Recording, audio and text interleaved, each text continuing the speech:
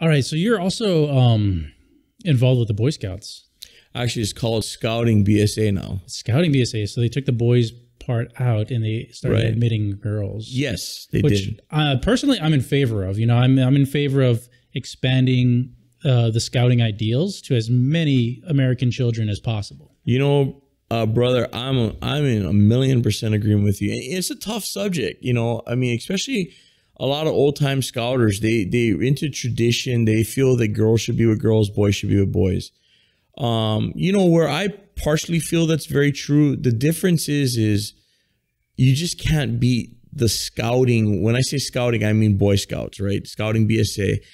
The requirements of what you need to become an Eagle Scout and what these children are learning is amazing. Like you need 21 merit badges to complete. And prior to that, there's different ranks. So you start Scout, I believe it's tenderfoot, then it's second class, first class.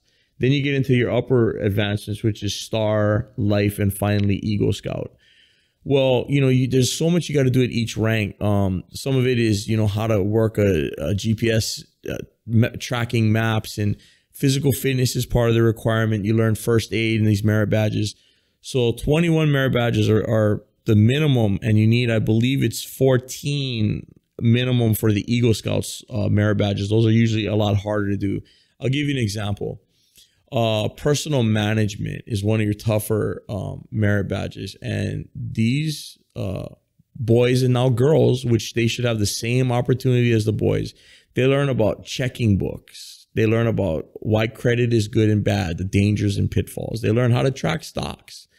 I mean, they're learning life experiences that we used to be taught in school a long time ago, the important things that'll carry on in your life. And, I think a lot of these colleges, and I know for a fact military academies, if you want your child to go to military academy, the Eagle Scout portion award gives a lot of points, and it's very favorable. And it's mostly due to the leadership aspects of what you learn in scouting.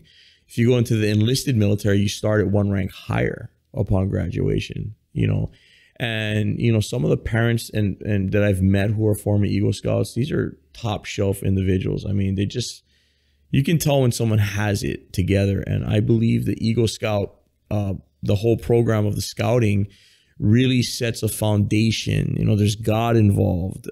There's family, there's faith, there's America. It's all the principles, or you build a solid base for these young children. And I believe girls should have the same opportunities that our young men have. And, we have, I think, the second largest, because I'm with Troop 311 at St. John Vianney in Kailua. I believe right now we have the second largest girl troop. So we have two troops in Troop 311. One is girl troop and one is boy troop. These young ladies came in, bro, and they just smoked the field. I mean, younger ladies at that age, they're more driven than the boys, let's be honest. And it's amazing to see how they have really taken this to the next level. And it's awesome to see the development of the boys and the girls. It was really fascinating to me to see at the week-long summer camp up at Pupukea when they had boy troops, and then they had a couple of girl troops. And they weren't camping together. Each troop has their own campsite, and they all have adult supervision and whatnot. So you don't have a lot of the intermingling. The intermingling happens during the class time during the days, which is fine. But what I did notice was that the girl campsites were far more organized and far cleaner. And the boys, their tents are all over the place. Some have like trash or clothes and stuff hanging here and there. And it's like, guys, that's what you guys should be looking. Your campsite should look like that. Yeah, they're like I said, they're motivated, and it's an awesome thing. And the week-long Pupukea camp is such a cool experience. And I want people to realize this, because right now, currently, if you look in the news, the Boy Scouts are being sued. I mean, there's always going to be bad elements, but I want everyone to realize the amount of training that goes into these leaders now. I mean, everything is too deep leadership. There's a lot of rules for protection for the child. And I want everyone to know that as a committee chair, my job is to make sure that everything runs smoothly and safely, right? And, it really does. With the rules in place, the children are very safe up there. We have a lot of to make sure we do background checks on everybody who's going to be a leader, anyone around your children. I mean, it is very, very tight, the security. And that's something that needed to be done and has been done. And you should never feel worried that, oh my God, my son or daughter, I don't want them around here, because what they're going to learn stays with them for life. What about the parents that don't want their kids to come into Scouts because of the stigma that it's like a paramilitary organization? Well, you know, everyone has their beliefs on how they want to raise their children, but I believe this: unless your child is a music prodigy or a complete genius level in maybe math or English or whatever, or can tomahawk 360 dunk a basketball or run a 4.340, the scouting program will, in my opinion, do more for your child than anything else that I've ever experienced. Because it brings you know what the thing that I've heard about scouting is? It is the safest place to allow your children to fail, right? Everyone is going to have successes and failures. But in the scouting element, right? If you fail, you're in a safe environment and you learn and your partners pick you up. You know, it's very difficult though, because the older you get, a lot of times scouts don't make it because sports come into play in high school, studies harder. So, you know, when you have the advantage to get into the scouting program, you either have to be 11 years old or 10 and have graduated from the 5th grade, or graduated and crossed over from the Cub Scouts, you know, which is the Arrow of Light. That's the time to take advantage of the scouting and really and go full force with that. And so my son right now, I promised I wouldn't talk about my family, but I'm proud of them. You know, he started Cub Scouts, crossed over, and he could have made Eagle last year at 13 years old. He has his Eagle Scout project left to do, and he's doing that all on his own, which I'm very proud of. So, you know, it's taking a little longer. It's just the development of it and whatnot. So, I mean, he chewed it out. A lot of our kids chew it out. That where they are right now compared to where they first were when they first came into the scouting program, meaning the Boy Scouts, amazing. You drop them off now, man, they'll set up your whole camp, you know, bam, bam, bam. It's amazing.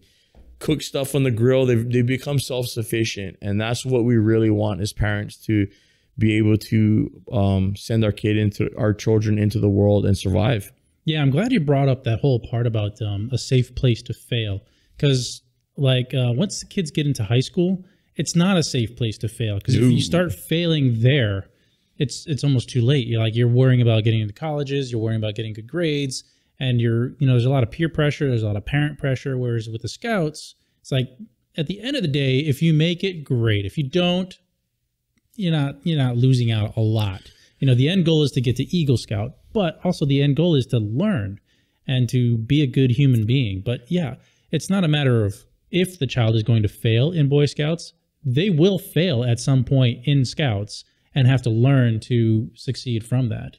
The scouting principals, really, their main mission in life is to hopefully get the children, I got to say children now because it's both, up to the rank of Life Scout, because they feel once you obtain Life Scout, you should have amassed enough great opportunities and experiences to navigate your way through life. However, those that take on the challenge and finish up to become Eagle Scouts is forever. You are no longer, who knows, they don't really have awards for Life Scouts, but once you make Eagle, you're Eagle for life, right? And with that comes great responsibility, because you would be judged as an Eagle Scout for life. Yes. But it opens up immense doors, because when you're an employer or you're a school or you're in the military, recruiters, when you look at somebody who has figured it out and done everything and all that time invested in and perseverance to become an Eagle Scout, that speaks volumes. And I believe it's the difference in getting the job or getting into the college when the selections are close. Yeah, it's definitely a huge, huge opportunity for children to become. And that's one of the reasons why they wanted to allow girls in. So, absolutely. So they could allow the girls to have that opportunity, because Girl Scouts didn't have something like Eagle Scout. I mean, they have high rank, but it wasn't looked upon the same way as Eagle Scout was in the society. Right. I don't want to, put down the Girl Scouts in any way, but I will say this. I do not believe that their curriculum is anywhere near what a Eagle Scout curriculum is, to make Eagle. And I definitely think that for me, if you're going to invest your time and your money into your child, I think that is the best investment that you can do, period. Scouts BSA. And scouting in Hawaii is a good thing too, because you do bring in that whole multi-ethnic racial diversity into scouting too. It's amazing. Right? So you do see a lot of that. And it's great to see the kids just go to camp and set up on their own and make the mistakes with setting up a tent and placing a tent. And, they set up the tent, but they didn't put the tarp down first. And now they're getting wet. It's all those little things transcend and become bigger lessons for lifelong. When you go to winter camp, that's a rain fest. You're in foot deep of mud sometimes. Yeah, I don't even want to go to winter camp. It's like, hey, one of the lessons is don't go to winter camp. But you know what? Winter camp is exceptional because that's where the technology class. So winter camp has different merit badges than summer camp. So winter camp, you have a chess tournament. Summer camp, they don't want you to bring your cell phones and any kind of electronic devices, right? But at winter camp, they encourage that. They want you to bring your laptops. They want you to bring your cell phones because they have computer classes. You know what's cool about winter camp? My son's favorite merit badge is welding, right? He's learned how to weld. As a matter of fact, right. He's going to take that. I'm going to plug this in. Thank you, Kamehameha, for allowing my son to join your ranks next year. We're very appreciative. He's going to take a welding class over there because he loves it. And I think I think learning a trade skill is so important on top of an education because it's something to fall back on. And if you never become a tradesman, which there's nothing wrong to do, at least you know how to do it yourself and save a lot of money in the future. You don't have to hire. You have some kind of. You don't have to hire someone to do it for you. Right. Like, I don't know, filming and video editing. It's like I learned that in high school. Right. Back in the day with the big 8-track, not 8-track. Yeah. Those big. They weren't VHS tapes. They were huge tapes. I know what you're talking about. Yeah, just doing manual editing and stuff like that. I think the scouting program has something like 130 something merit badges. And think about this. The beauty of that is you can give your child an opportunity to test many different things. My son took nuclear science, right? Merit badge, excuse me. And I think that's so incredible. There's plumbing, there's electrical, there's home repairs. You can learn how to do a lot of things to be self-sufficient for later in the future, or you might find something to interest yourself and then proceed with that and do that as a career.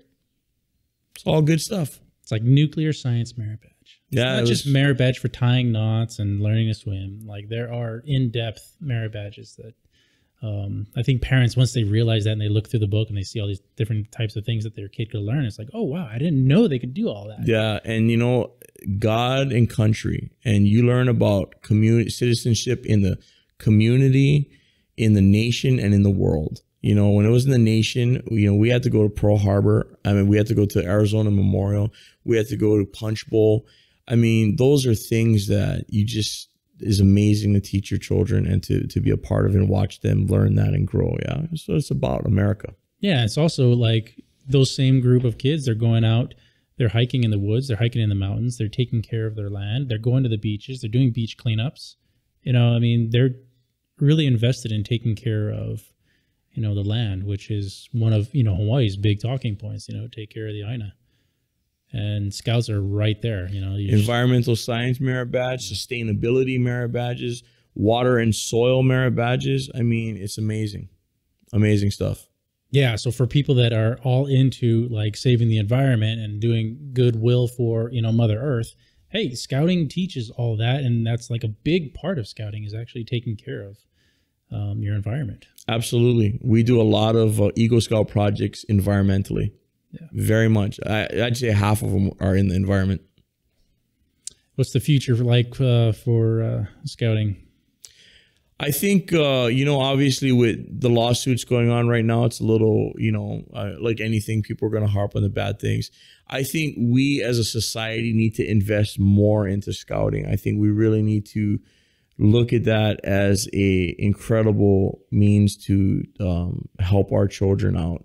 Before these kind of principles were taught at home with, 2 family incomes needed, especially in Hawaii. A lot of times we don't have the same type of time that, parents can put with their children. Scouting is tested and true. It is developed. It's been around since, I believe, the early 1900s. Look at some of the famous scoutings. Ellison Onizuka was an Eagle Scout, right? You look at some of the people in the past who were Eagle Scouts. These are all incredible individuals. And I believe the base that made them that way, and it was always internal, but the scouting program definitely assisted and built the character and the leadership qualities needed to advance in life. Where'd you go in Scouts when you were a kid?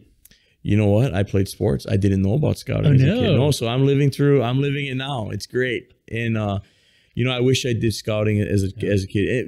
That's a lot of ways. Some parents, they're very sports oriented, and it's almost like you got to pick. So that's why I'm saying get them involved young, and then they can finish it really a lot of times before then. They should always be involved in scouting. It's a great thing. Knowing what I know now, I would go back and be an Eagle Scout, and because I just love it. I mean, it's like I'm living it as an adult, and it's great. Right. It's like sports. It's good, especially for kids that are young. My kids are into sports, but I don't like when I see like parents pushing their kids hard in one sport as if they're going to be a professional, in the next few years. It's like, guys, let them have fun. Number one. Number two, if you're willing to do sports over scouts, have a good base for that. Have a good reason for that, because scouts and the lessons that they learn in scouts and getting to Eagle Scout, that right there on paper, that is value that you can take, that child can take with them through college and through life. Sports, okay, well, what if they don't go professional, or if they don't get into a college because they're not good enough at the sport? What have you wasted all your time practicing for? I do think sports brings an element of really important things. It's teamwork. You learn how to give your all for the person to your right and left. Some are individual, and it's, you got to have a young individual do individual sports. They got to be really driven. Of course, team sports too.